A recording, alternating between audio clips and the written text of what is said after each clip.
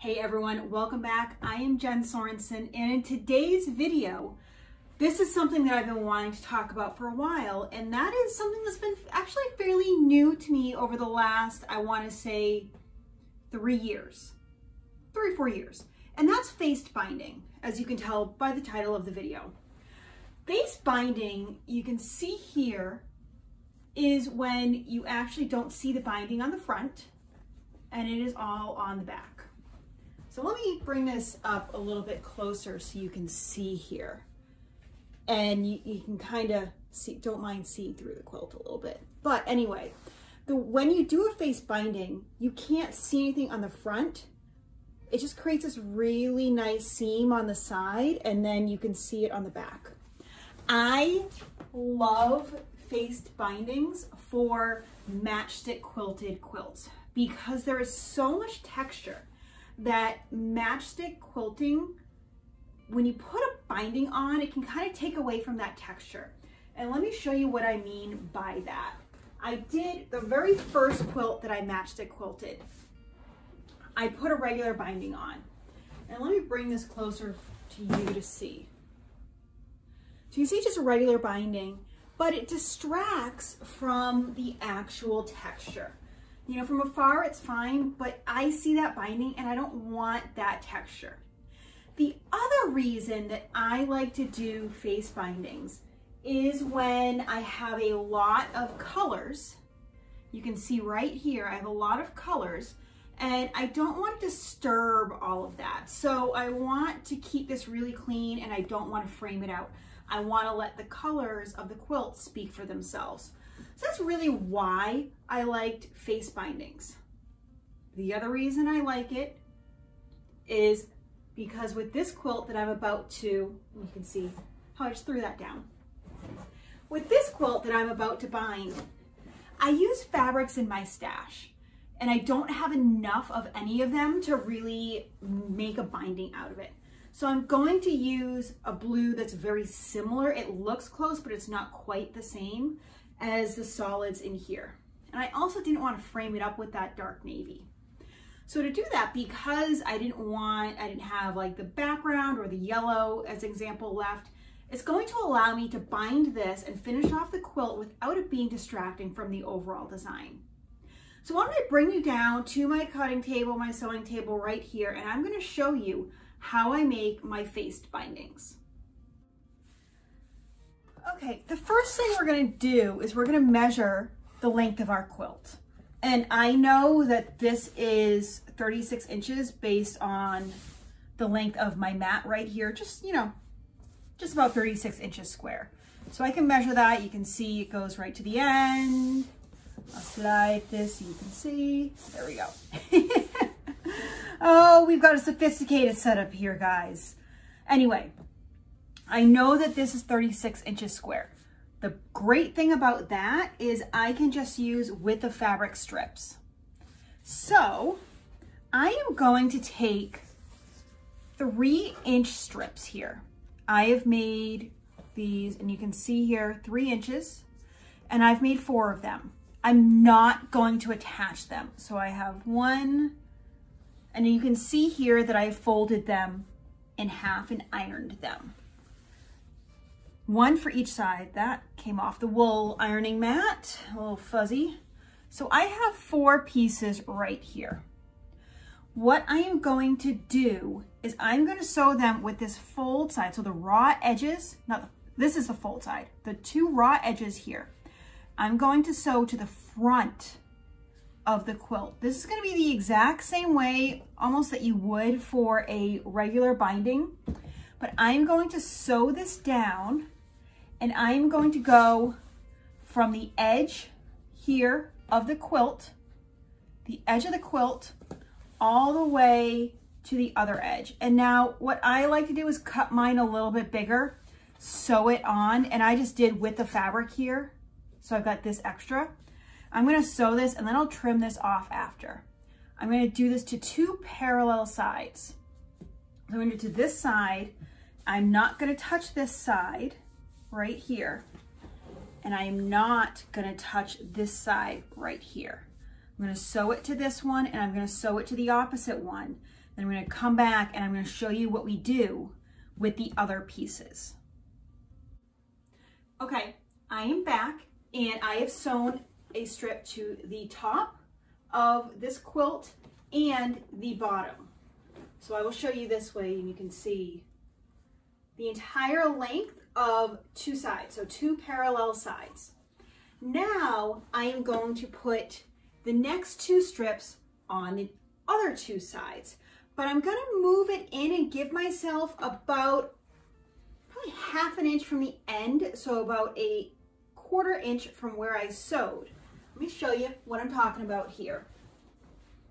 So I'm going to take this and I'm going to place it about a ½ inch from the end or about a ¼ inch from where I sewed. So you can see the flap here. And I'm going to do that on the entire length of the quilt. So I am going to cut this about ½ inch in. So that's what I'm going to sew right now. Okay, so I'm going to do ½ inch from this side, ½ inch from that end. I'm going to sew it on both sides and I'm going to bring you back down to the table here. I'm going to show you exactly what I mean.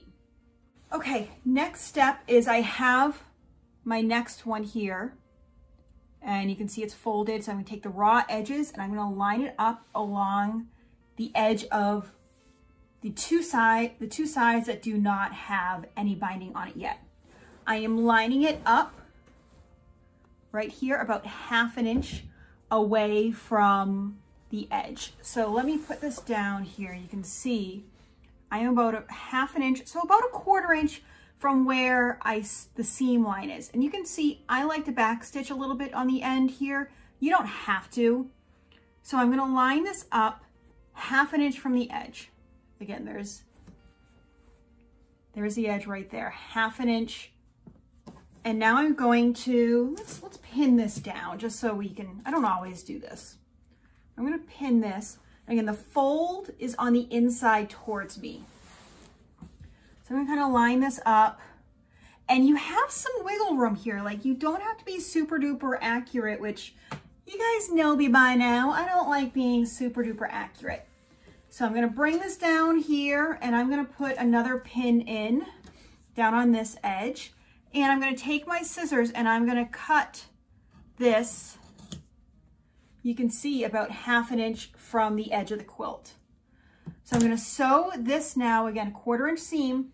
I do like to do a little back stitching here as well. I'm going to do that on both sides and I will come back here and show you how we finish this off. All right, I have all 4 of my face binding pieces on.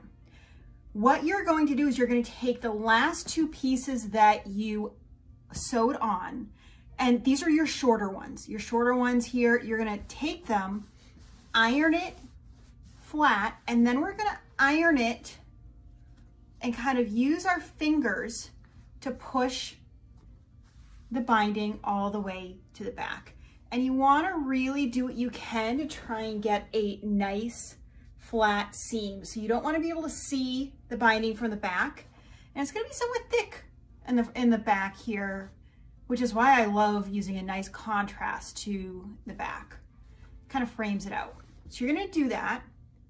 And you're going to sew, hand sew all of this to the back on both of your shorter sides first.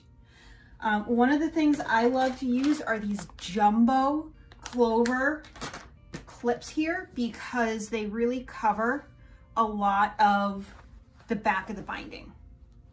You're going to do the 2, and you don't always need to use an iron. I like to when possible, but I'm just going to kind of do all of these. And let me show you a little bit here towards the end. So I'm just going to kind of sew and hand sew all of this to the end using your favorite stitch that you like to sew your bindings. This is not the best to do some sort of a machine stitching because you're so far in right here, unless you want to do something funky. Then you're going to take your longer ones and you'll notice that this has been sewn together from the other binding. That's why when you sew these, you need to sew all the way to the end with that second piece. Then we're gonna flip this inside out. You may wanna trim this just a little bit. Like I may take some scissors and just cut the corner a tad, just an itty bitty bit, just to reduce some bulk. So we're gonna have this, pretend this is already sewn down. We're gonna have that sewn down and we're gonna flip this and really kind of push that corner. Do you can to manipulate it a bit, which, you know, I'll work on that a little bit. And then you can do the same thing for the other side. So it works really well right there. And you don't have to worry about matching anything. And it's gonna look really nice on the back. Now the back, you're gonna have these straight lines here. It's not gonna be a mitered back, but that's okay. Don't worry about that. Just sew that down the entire way and it's gonna look really nice. Okay, let's summarize this, kind of do a really quick recap before you guys go off and try this yourself. You're gonna cut 3-inch strips, iron them in half. You're going to sew 2 of them to parallel sides all the way from end to end. So you're gonna sew them from end to end, one end to one end. Then you're gonna do about 1/2 inch shorter on both ends for the other 2 sides. So that all the way across, like even past the start and end. So I've got my start and end of my shorter piece right here. I've still sewn all the way to the top. So we're gonna do that, put the raw sides together. You've got all 4 of those in. You're then gonna sew, you're gonna iron back the tops of your shorter sides first. Hand sew that to the back, and then you're gonna do the longer side. And you will have this great faced binding right here. So if we look at this quilt right here, you're gonna see that it just looks clean. It looks, you know, sophisticated. And the back is gonna look really nice as well in this case. These are so not my colors, but I love it anyway. But you've got this nice thick frame almost around your entire quilt. You could almost reverse this and do it the opposite direction if you wanted this really thick frame on the front of your quilt. But in general, this is a really nice way to get a clean edge on your quilt. And it's a great way if you don't have matching binding fabric or you wanted, you know, a lot of detail that you don't want to be distracted by. Overall, I love a face binding. I hope you do too. I hope this made sense. I know it was a little tricky with that really dark fabric. I probably should have used something else, but again, I'm trying to use what's in my stash. So I want to know from you, have you tried face binding before? And if so, do you love it or do you prefer a traditional binding? Let me know in the comments down below. If you try this and have questions, ask away. I'm here for you. I want to see you succeed.